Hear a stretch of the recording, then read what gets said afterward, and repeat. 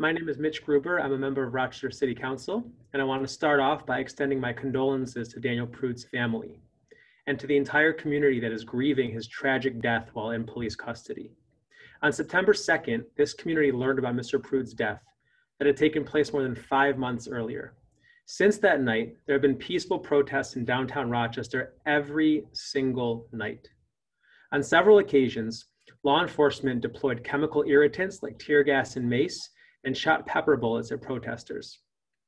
One night, law enforcement used a long-range acoustical device, otherwise known as an LRAD, to try and disperse protesters. In short, the threat and reality of these devices has made protesting in Rochester dangerous. And none of that even mentions that we're in the midst of a pandemic.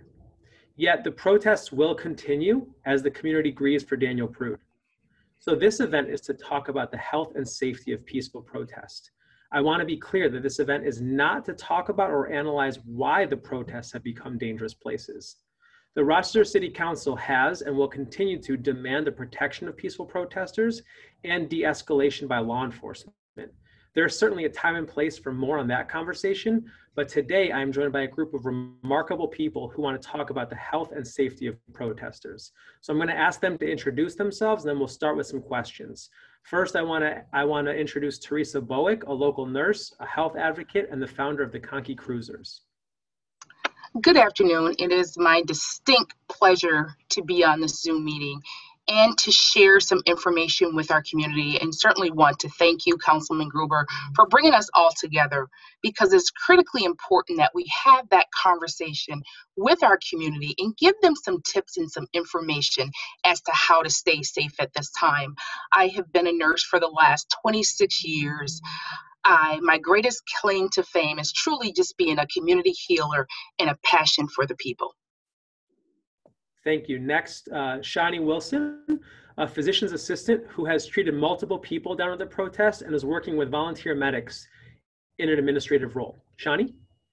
Hi, everyone. So my name is Shani Wilson. I'm a physician assistant, and I have been a PA for about 7 years here in the city of Rochester. I've worked in internal medicine and also medication-assisted therapy, as a number of other things over the years here. So I am working in conjunction with the Rochester Medic Collective to make sure that the protesters and anyone else that is harmed during these protests are safe. And so that is the reason why I am here, to kind of give a voice to those that have been harmed during this process. Thank you, Shani. And finally, Dr. Michael Kamali, who is a doctor and of course the chair of the Department of Emergency Medicine for URMC. Hi, thank you very much for having me. I feel real privileged to try and provide some information and help our community. I'm Mike Kamali. I'm the chair of emergency medicine at the University of Rochester Medical Center. I'm an ED doc and work at Strong. Great. So I think we should start where a lot of the community has been asking some really critical questions about the impact of the chemicals that have been deployed over the last few weeks. I know that I myself have been down at the protests, have inhaled the tear gas, been shot by pepper bullets. I know the same is true of Nurse Bowick, and I believe Shani as well. And this is true of truly hundreds, if not thousands of people. So I'm wondering, from the three of your perspectives, what are some of the major concerns that the community should be thinking about in terms of these chemicals? And on top of that, what do people need to do to be able to treat them effectively? Anyone can jump in.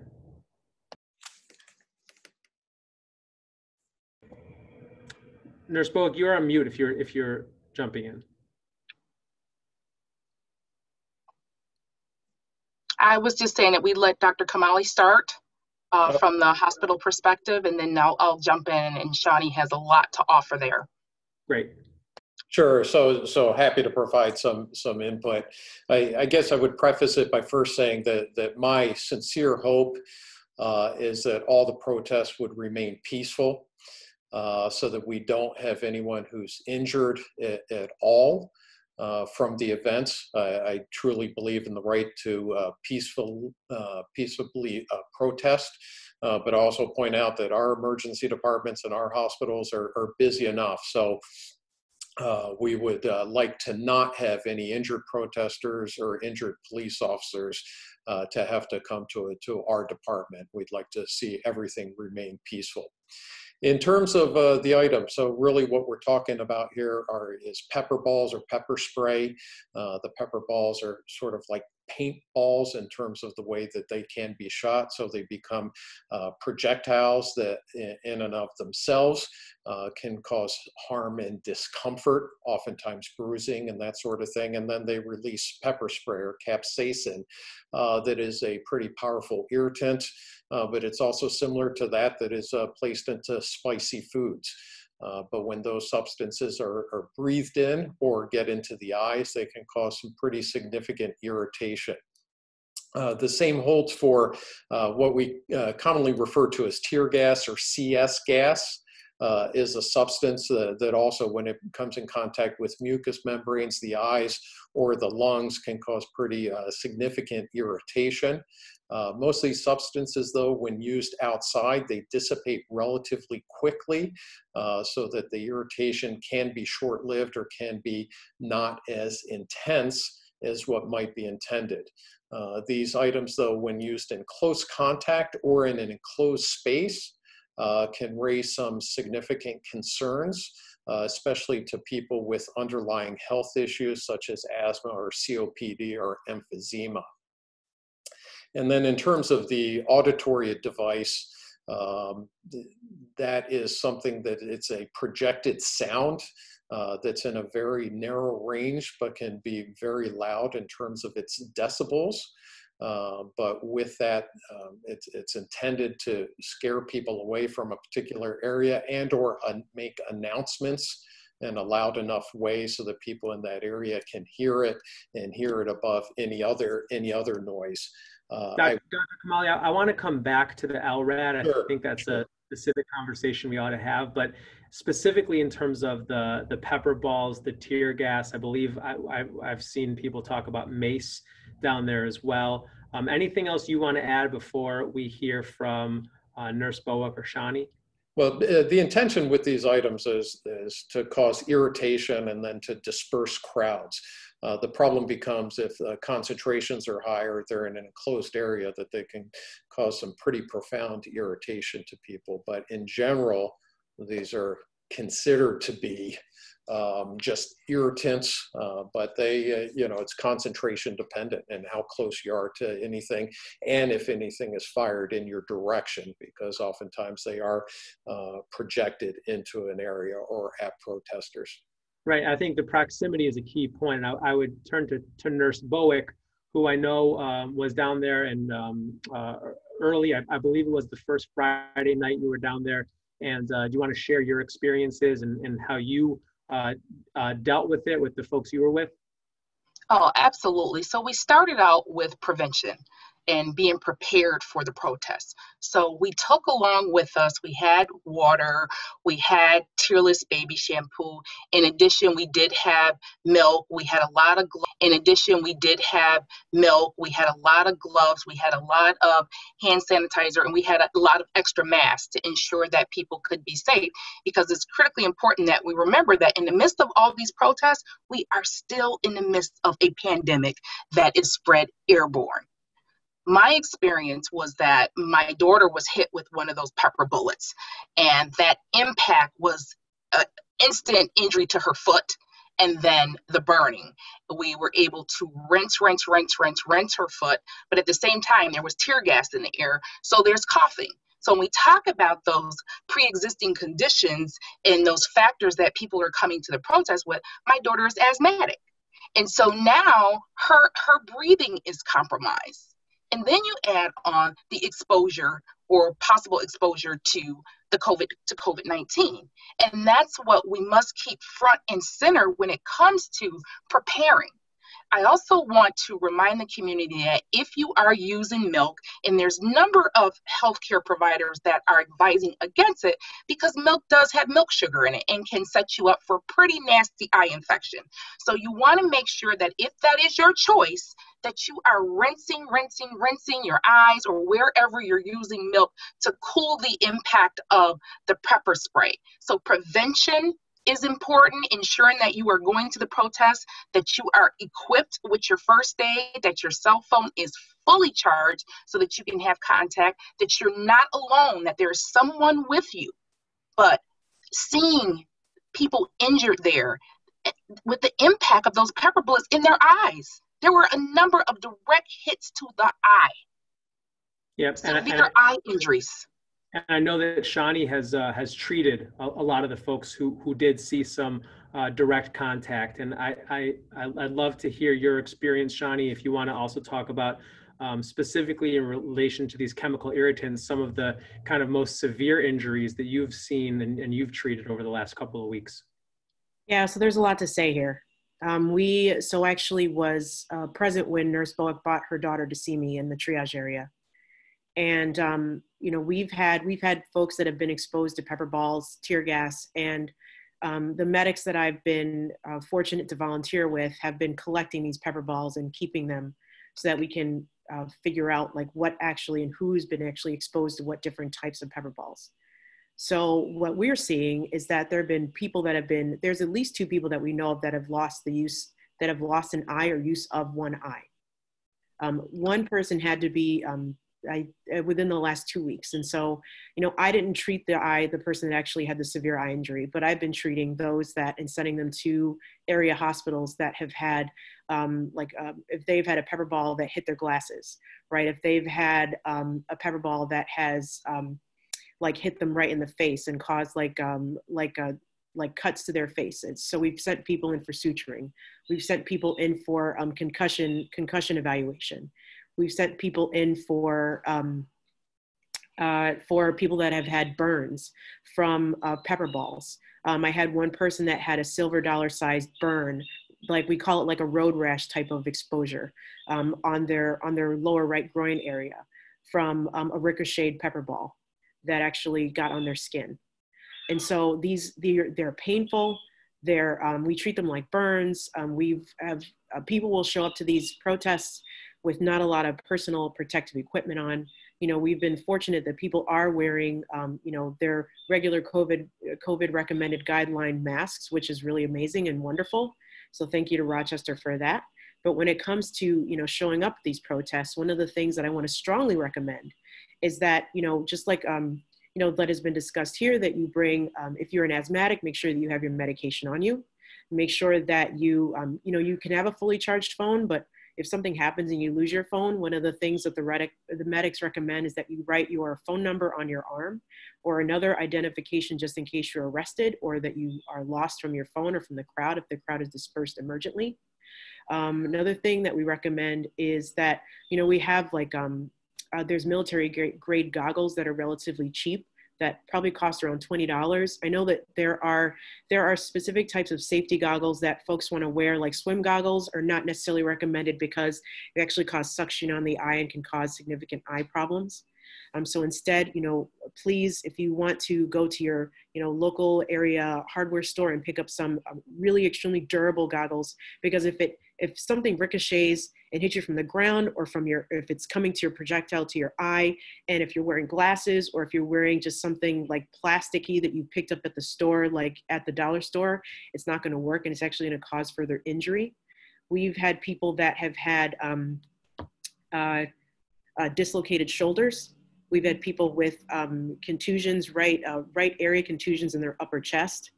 I've had people that have had tear gas canisters that have exploded near them and they've ended up with shrapnel in their chest.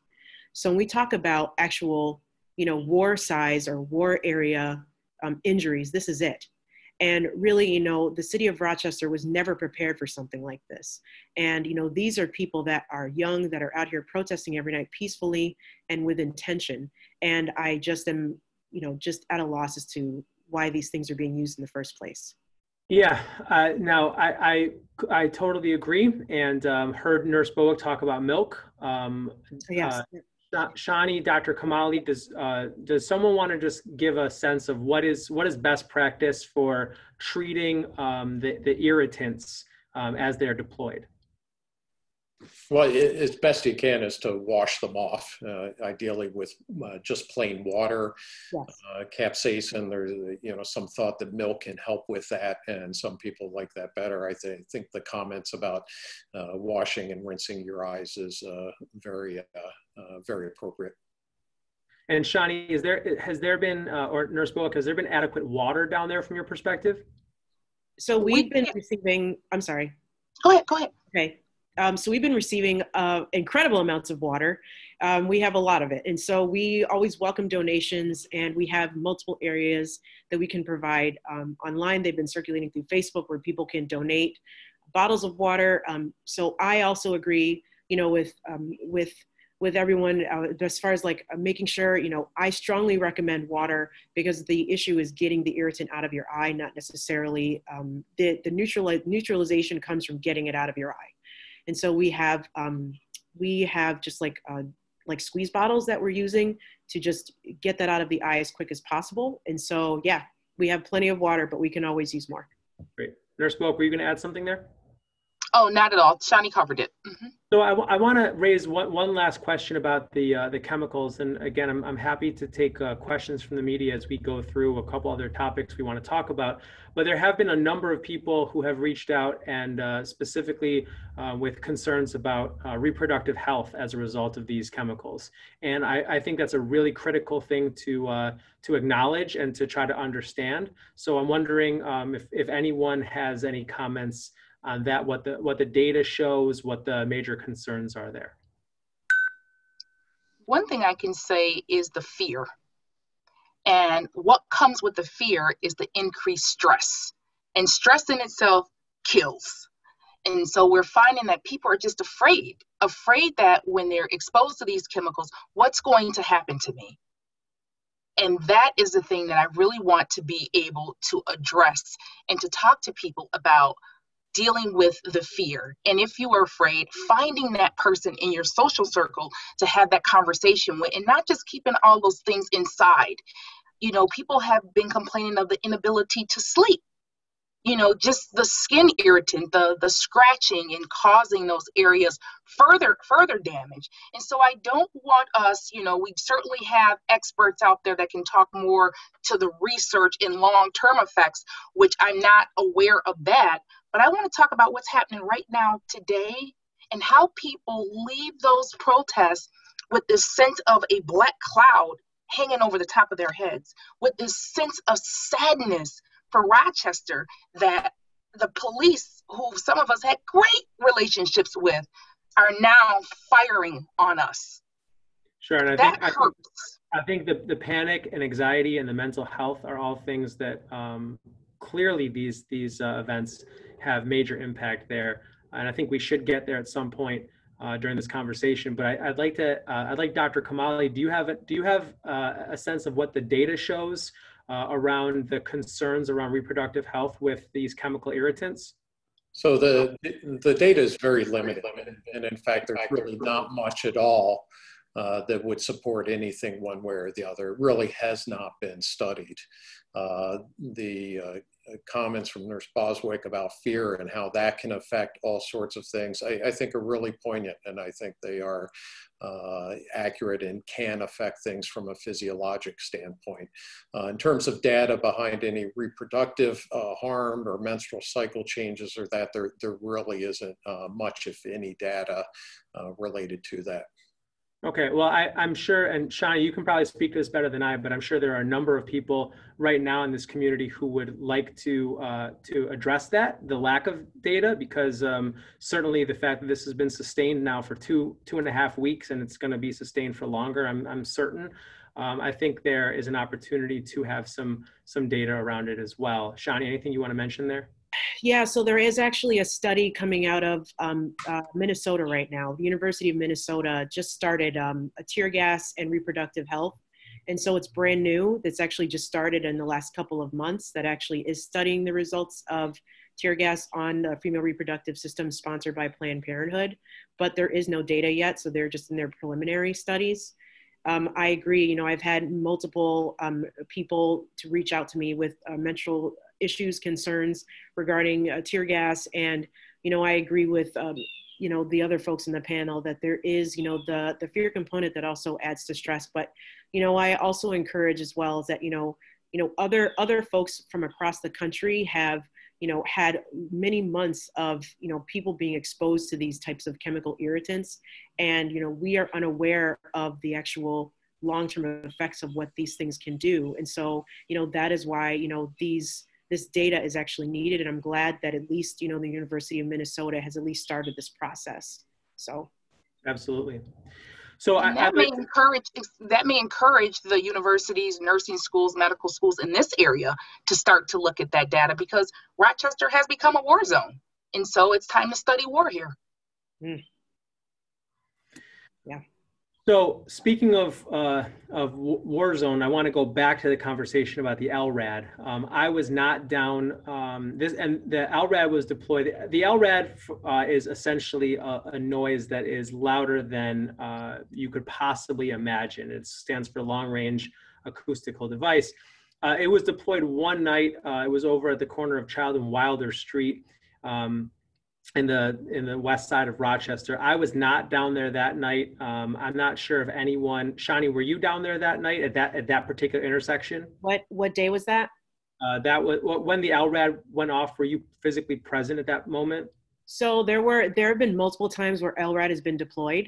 So the one that I was present for, and actually, so to clarify, I have not been actively engaging in any of these protests. So I actually my role is only specifically to manage the triage actions that are going on. So, for the Saturday evening, the one where, we were trapped in the church, the LRAD was deployed at that time. So I was there for that, yes.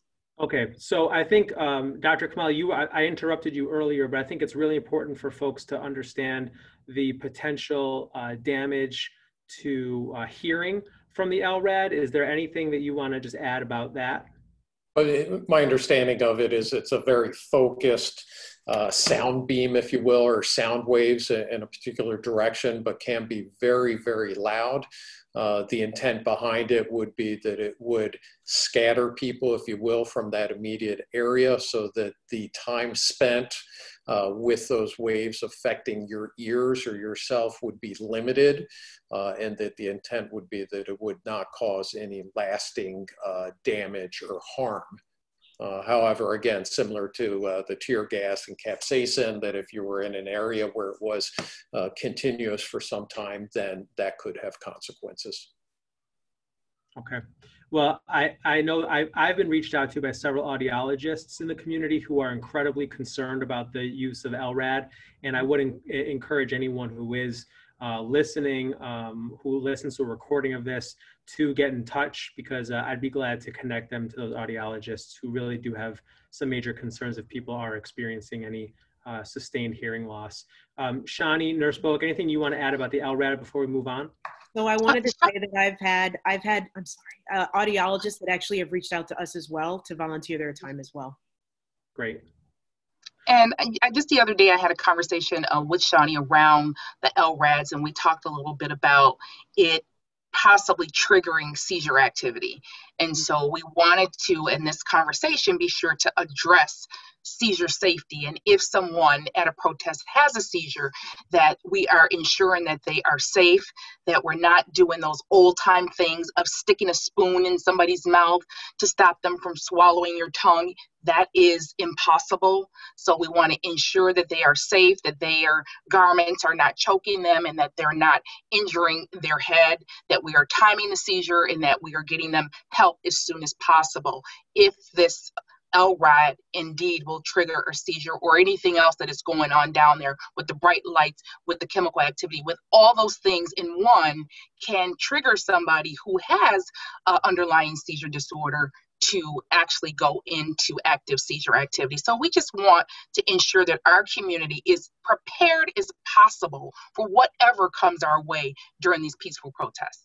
That's right, and I think that it's a great segue into something that I know you want to talk about, Nurse Bowick, which is related to just general hygiene related to both the chemical irritants, but also to COVID. I mean, this is such an important thing that we have so many people in small spaces at once. I think the mask usage, I agree with Shani, the mask usage downtown at the protest has been exceptional.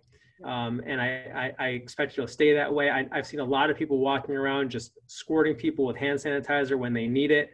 And I think that's been tremendous as well. But, you know, things like PPE, you know, it's not just masks, even things like earplugs, things of that nature, I think could prove very helpful. So I just want to open it up to folks who want to weigh in on things that people ought to be prepared with, and also best ways to address COVID while down at the protest.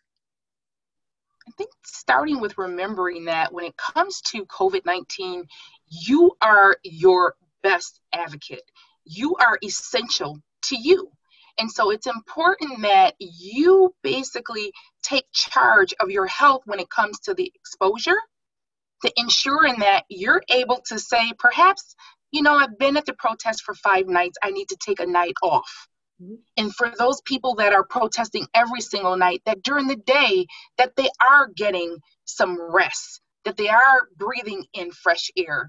And the thing I really wanted to add here is when you get home from the protest, to ensure that you, if you can, remove those clothes before you enter your home, or as soon as you enter your home, that your protest clothes are washed separately from the rest of your laundry, that you are removing your shoes, that you are actually washing your shoes. If you're traveling by bicycle, that you're washing your bicycle. My truck was covered with a white film, that you're actually washing your vehicles and removing those chemical irritants from your person as quickly as possible, because many of us are dragging those things right into our house. You know, people with young kids are going in, you know, little kids don't know that you just been exposed to deadly chemicals, and they're running to hug mommy and daddy.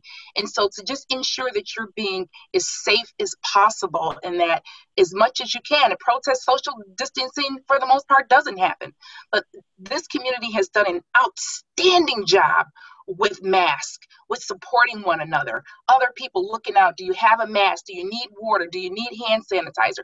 We have truly come together on the front line to support one another. And I am thankful to be a resident of the city of Rochester at this time, at such a time as this, in the way that we can come together and help each other get through the war that we're in.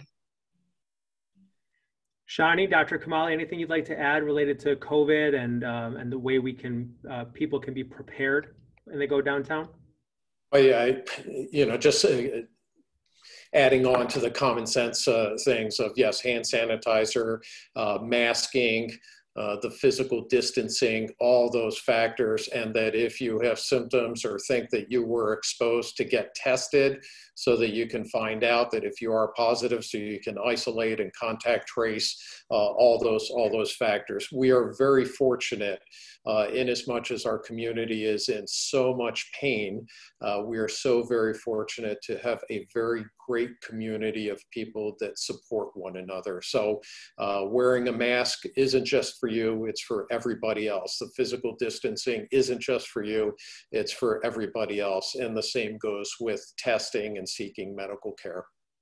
And I remember early in June when there were protests across the nation after the death of George Floyd.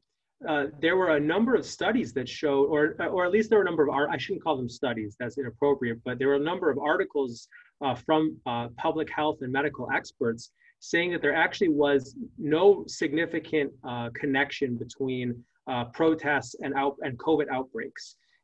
Is any one of the three of you familiar with any of those articles, if there is actually research and data behind this, or if it was more kind of anecdotal at the time? Well, I think I read the same articles. I read the same articles that you did mention. I did not see at this point any evidence that would suggest that the protests are linked to any outbreaks of COVID. I haven't at this far. Yeah, I would agree with that as well. I think the thought process here is that when people are outside, if someone is sick, that the virus dissipates in the outdoor air, which is a very big difference from being indoors.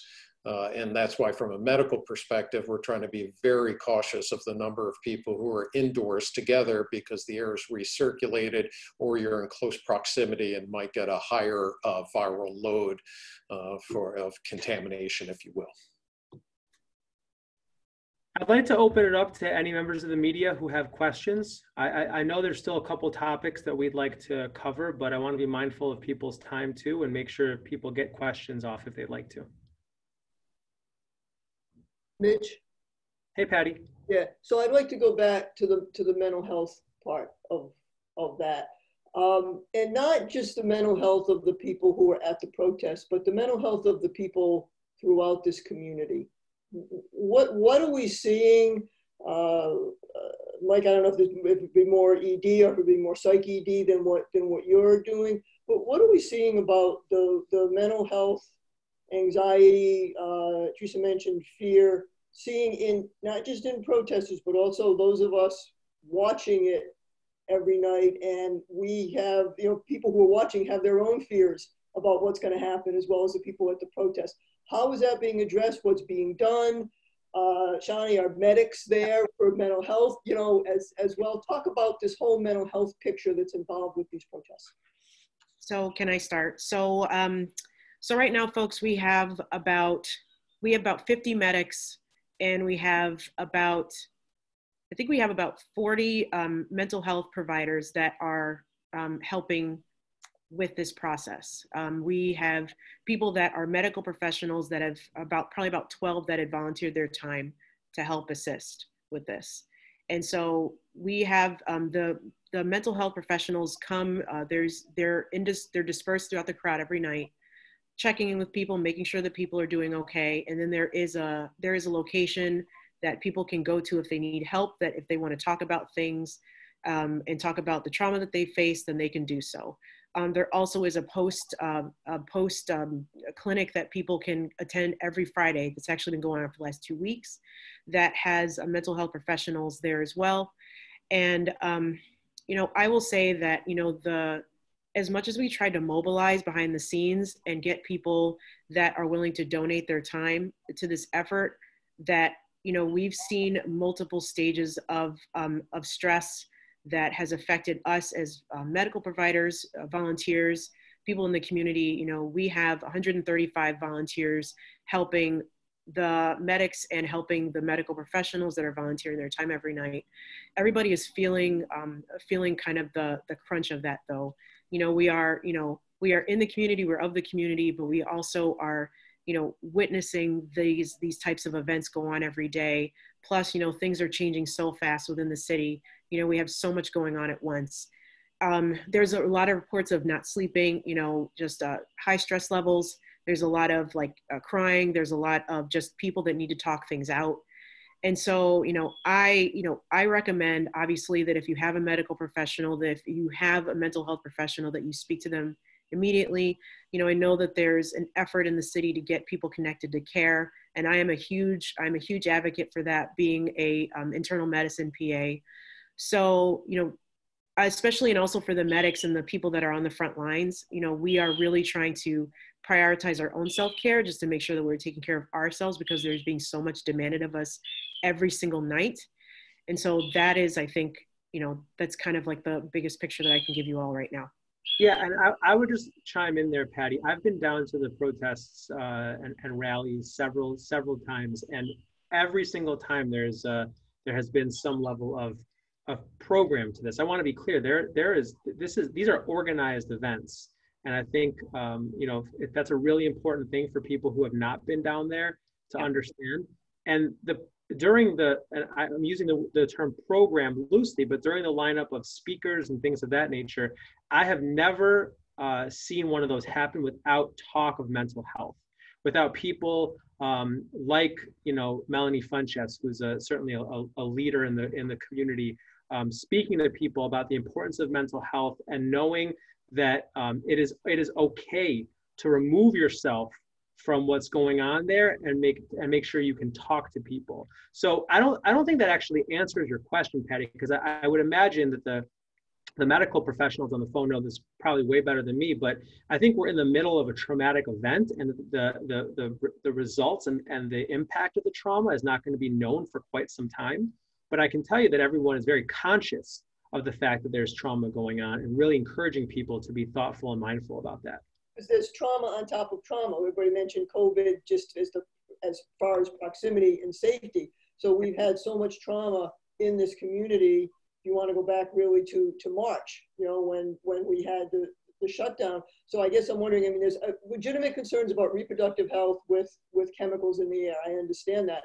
But where also are the concerns being done and work being done around gauging the community's mental health long term on something like this with COVID, with protests, with unrest? We're going to have more of this. Investigations are going to start. So protests may stop, but mental health stress is going to be ongoing, piled and piled and piled. I guess, Mike, you know, I'm a big mental health person here. I just want, you know, as much awareness of that as physical. Yep. Is the mental aspect of this, because that may continue long after our streets are quiet. We still may have that little PTSD. I don't want to minimize that, but some PTSD from everything that we've gone through for this year. And Patty, you are absolutely 100% right. And I also don't want to minimize the role of our beauticians and our barbers, because for those people that don't go to see a mental health provider and don't go to see a physician on a regular basis, they're having those conversations in the barbershops. They're having those conversations in the beauty salons. And so those folks are hearing it. And like Shawnee said, we hear about the insomnia, but what I'm also hearing a lot of is the grief. You know, people are not sleeping, but they are grieving. It's as if the Rochester that we know died. And as we protest for a resurrection, there is a loss here. You know, and you go through all the stages of grief. We want to be in denial and pretend this cannot be the Rochester that we know, but it truly is. And so as we accept our narrative today and start to build for a resurrection of our best selves in Rochester, we are truly grieving for the Rochester that we've lost since March, and the repeated trauma. And Melanie Funches and her team is putting together some remarkable initiatives to move this community forward. Dr. Kamali? No, we said just going to, again, multiple traumatic events. And it started with COVID, with shutdowns, with economic pain and struggle, family pain, knowing people that have died from COVID, and then the social injustice of adding up, seeing that happen in different areas around the country, and then having it hit home. And it's tough on the entire community, and throw into that politics and an election coming up too. It's incredibly stressful. And talking with people, spot on, absolutely, friends, family, anybody that you can, utilizing the resources that we have available to us in our community, but also understanding that everyone is feeling it. Frontline providers, nurses, docs, techs in the hospital, paramedics, firefighters, police officers are all feeling it. Our whole community is strained. And I share in the sentiments that when we come to the other side of this, that we can be a much stronger community. But it will take work. It will take continuous work, Patty, for all of us to keep pushing forward and working with one another. Thanks. I'll get to somebody else now. Any additional questions from members of the media? Yes, hi, Mitch, this is a question for you, because I know the mayor recently extended her emergency order to prevent the spread of COVID-19 by not allowing huge groups of people outside, especially late at night into the early morning. And we're starting to see people starting to spend the night at City Hall night after night. I was wondering if you could explain is the city being selective of how they enforce this? And so why? I'm sorry, you broke up a little bit at the end there. I think. Oh, sorry. Can you repeat the end of your question? I was wondering if the city is being selective in how they enforce the mayor's executive order not allowing huge groups of people throughout the night into the early morning, because now we are seeing people sleeping at City Hall every night. And I've been at a lot of these protests, and it seems like most people do wear masks there. There are some that don't, and now people are sleeping next to each other. Is the city being selective in how they enforce this? If so, why? Yeah, I mean, I would say, I think the word you used, I did have a hard time hearing you. I think the word you use is the city being selective in the way they enforce it. And I would say absolutely. The executive order that you're describing, Tyler, is exactly that. It's an executive order. This was not something that was done in consult with the city council. So I can't really speak to the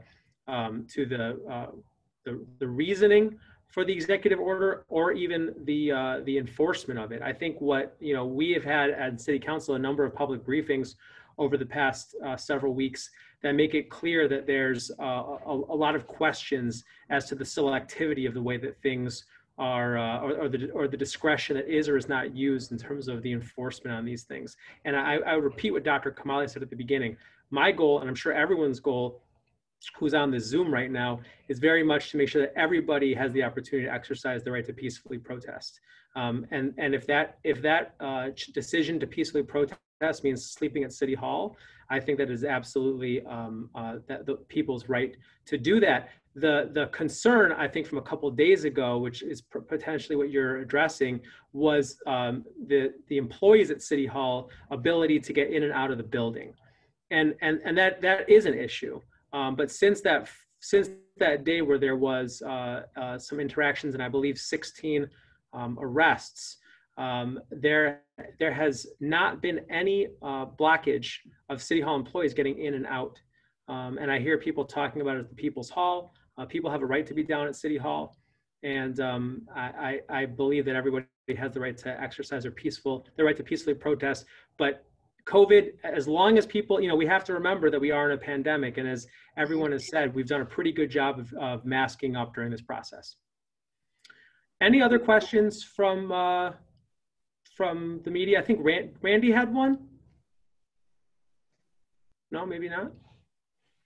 It's okay if I ask one for the medical experts? Sure. Your connection, I don't know if it's just me, but I think your connection's a little tough, Tyler. Oh, man. Hold on. Can you hear me now? Yeah. I can hear you, Tyler. Okay, wonderful. For the medical experts on the panel, I was just wondering, what advice would you give to the protesters who plan to sleep out there every night to avoid COVID-19, especially because, people are having sleeping bags next to each other. There's hundreds of people on the sidewalks together. What advice would you give to make sure that there is no spread of COVID-19 throughout the air as they are there nightly and sleeping on the sidewalks? Shawnee, did you want to take that? Yeah, I guess I would just say wear your mask. Don't take it off ever. If you're going to be sleeping if you're in close proximity to less than 6 feet, and you're just going to have to say goodnight to somebody with a mask on next to you, and you're going to also have to wear that mask. So it's going to be a warm night with a mask on, but that's what you need to do. So that's part of your right to protest. And you also have to exercise your right to protest, but then also make sure that you're keeping the person next to you safe. And I would just piggyback on that with to get tested. If you're one of those people that are going to be protesting in close proximity, that you are that one that will stay all night, or you're going to be naked out there, to ensure that you are taking care of your personal health, that you are ensuring that you are seeing a medical health provider, that you're actually getting a checkup, and that you get a COVID-19 test, because we do have some people that have been out in the elements that have been naked. And so they've been exposed not only to COVID-19, but just to the elements and things that, could expose them to other things. And so we do want to ensure that physical health is being addressed as well here. Can I just add to that real quick? And I would just say, if you're going to if you want a COVID-19 test, I would just say call and get a screening first. If you start having symptoms like Nurse Bullock described, that, if you call University of Rochester or some of the other area organizations that are doing testing, they should be able to properly walk you through that process. And if they think that you need to have a COVID test, then they will direct you to have one. Dr. Kamali, anything you want to add on that, or should we go to the next question? Why don't we go to the next question? I think that was well covered. Okay. Mr. Rose, go ahead. Hi there, it's Lowell Rose from Spectrum News. I know in the past week, since the chief stepped down and since we had more of the involved protests with the police and the pepper balls, things have been different. And I was wondering, have you all seen like a difference in the mental health, the mood of people protesting since police have been less engaging with those protesters? Just an observation out there since the first week to now. I would say that people are, I think people are afraid. I think people don't know what to expect. And so they're constantly on guard. And I think that's what happens when you're exposed to trauma repeatedly, is that you expect one outcome, but you actually get another. And I think it's kind of throwing people off. So when we talk about, traumatic response and not being able to sleep or being able to process things correctly, aggression or just irritability, I think that that's one of those things. It's like, people keep expecting things to escalate, even when there is no escalation from protesters, because they just, people don't know what to expect. And so, the organizers, like Mitch was saying, have an organized protest and they want things to go a certain way where people are not being hurt. And so, they are not really trusting that the police are going to actually not hurt them. And so I think that that is really adding to the stress level of the protesters and adding to the stress level of the community as well, because people are watching the news all night long to make sure that their loved ones are safe out there. And, same thing for the medics and the medical professionals and the mental health professionals that are standing there working all night, standing all night to make sure that people are safe. And one more follow-up. Since the protest started 2 weeks ago, since we found out about Daniel Pruitt and the tactics that police have used, do you feel as though, or anyone, do you feel as though police relations with the community have worsened any, or do people see police in a different light now?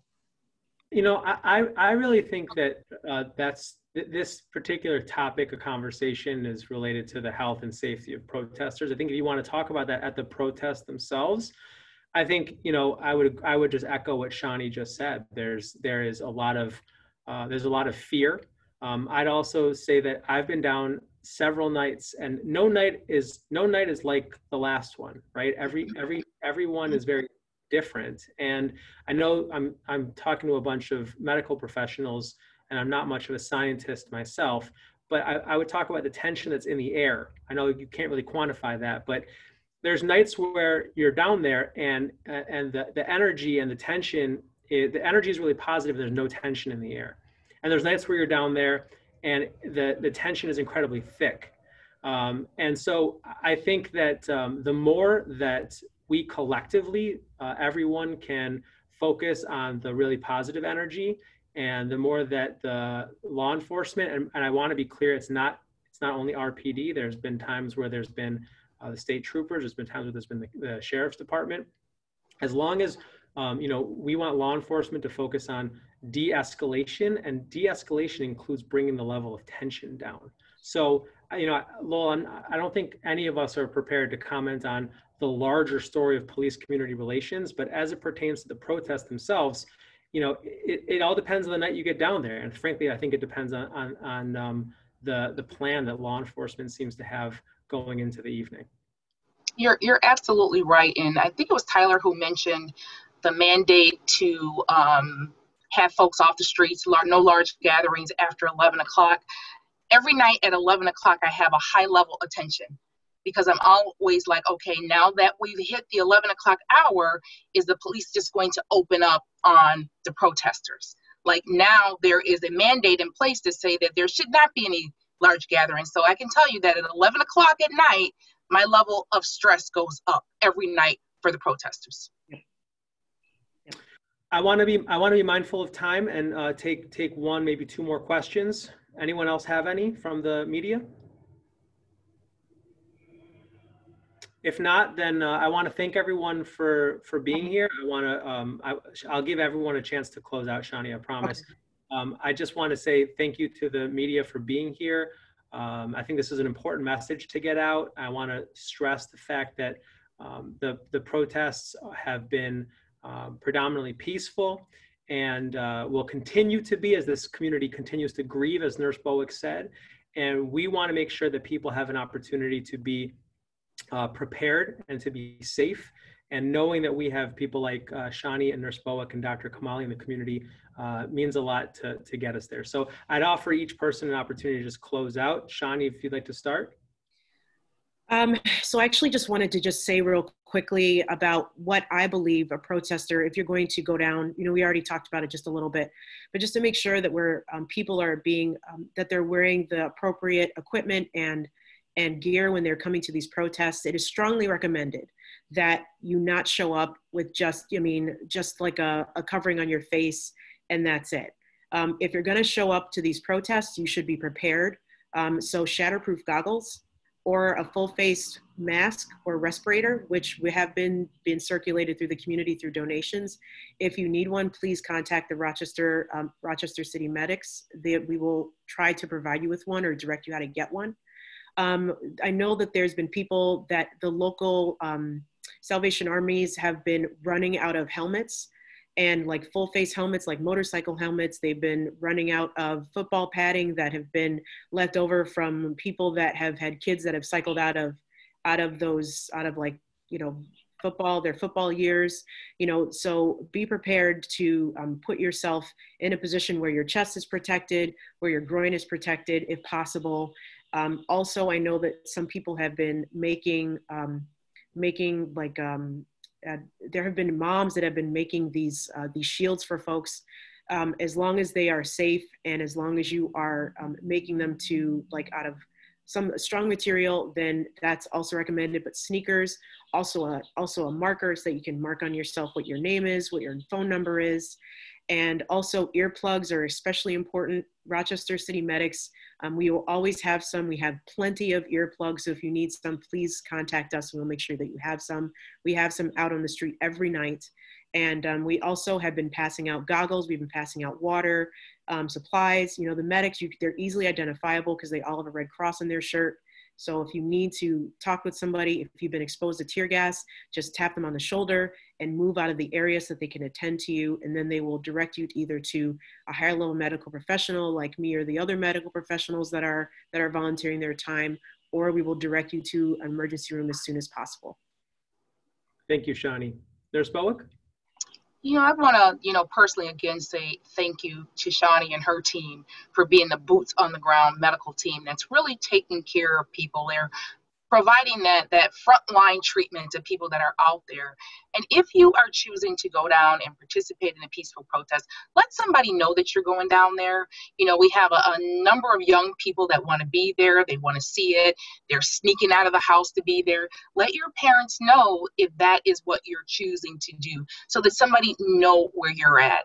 And I want to remind us as a community not to forget our spiritual health in all of this, as we address the physical health, as we address the mental health, not to forget the spiritual health. And if you have a higher power, if you have someone that you can connect with and talk to about what you're feeling and what you're experiencing, it be your barber, your beautician. Many people call into the radio station and we have these conversations on WDKX, but please do not go through this time alone. We are here for you and we want to support each other through this. And again, Dr. Kamali and Mitch, thank you so much. And thank you to the media for coming out and covering this very, very special Health Amid the Protest segment to get it out to our community. And Nurse Bowick, I'm just going to remind the folks that Conkey Cruisers is doing a video of Good Trouble coming up. Yes, we are doing a free community screening of Good Trouble on Tuesday, which is National Voter Registration Day. And so we are celebrating the life and legacy of the late Congressman John Lewis. And so you can actually drive in, you can ride your bike, or you can walk up.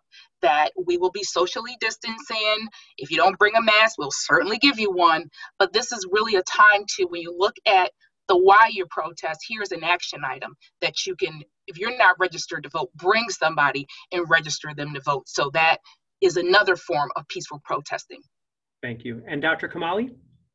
So as an emergency doctor, as a physician, as a part of this community and working at Strong, we operate 24/7.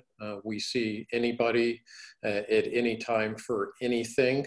But as a person, my hope is that these protests stay peaceful and that we have no one injured at all. And that's my plea to the community. Our community is very resilient. We need to really tap into that.